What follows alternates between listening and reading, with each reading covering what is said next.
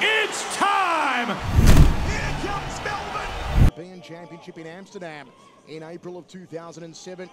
Slewinski, who towers over Melvin, 6'3" of Slewinski, 5'10" of Melvin. 235 pounds is Slewinski, 187 pounds is Melvin Manhoef.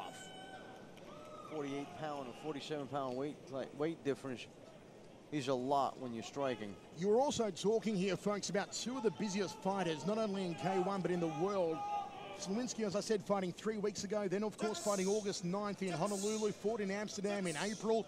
But Melvin Manhoef, in the lead up to his fight against MERCEY in Dream in the semi-finals, had an amazing 17 fights in 17 months. Oh, Melvin is psychotic when it comes to fighting. I mean, you know, in Dream, you know, he fought Remy Bojanski and got knocked out. You know, was spitting blood, lungs filled with blood. You know, I don't know, Ooh. just You feel it, 3 weeks later was in a dream ring, fighting. Said, when can I fight? When is my next fight? That's all you want to know out of him. And already you can feel the thumping leg kicks of Paul Slewinski. Nice jab there from Melvin. Fires the right hand up the tube. And Slewinski just upended. Referee doesn't put a count on him. Awkward front kick there off the rear leg from Slewinski. Thought about the round kick and looked to switch it to a teep kick. Nice thrusting jab from Slewinski. Has that damaged knuckle, middle knuckle of the left hand. Just a feeling out process here so far.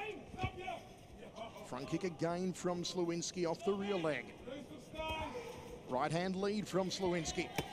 Melvin just parries the front kick. Nicely done. Deflects it off to his left. Fires an uppercut. Went so high, St. Peter knocked it back. Oh, nice left hook from Melvin. Tasted the power, did Slewinski.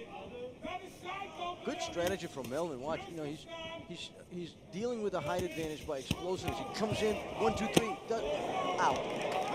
And I'll tell you one here, Kimbo, a lot of respect being shown by both guys. Yes, it is. It is.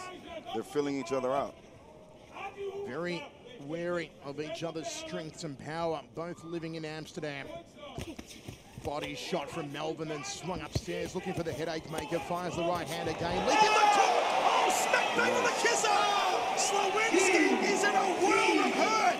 This one could be all over. He is dazed. He is dazed. Melvin caught him sweetly. Well, Paul Slewinski may be astral traveling. 1 minute remaining here in the first round. Overhand right, Melvin's going for the kill. The heavy artillery from Melvin Manhoef. Slewinski on rubber legs, he's doing the chicken dance. Here comes Melvin. Here comes the pain. The Muay Thai knee. Melvin smells blood, and when Melvin smells blood, that's not a good thing because he's going to be on you and until the bell rings. Still a long time to go in this round. 35 seconds. Oh, the big kibosh! The big kibosh! The big kibosh! It's all over. Melvin Manhoef has knocked out Paul Slewinski in 1 round. Kimbo, I know you like that, brother. I loved it. Melvin is a stud. I said he was a stud. I'm not going to say that when Ernesto comes back, but Melvin is a stud. That's right. Brutal hook to the chin. Knockout. Next moment, you know, the guy was just out.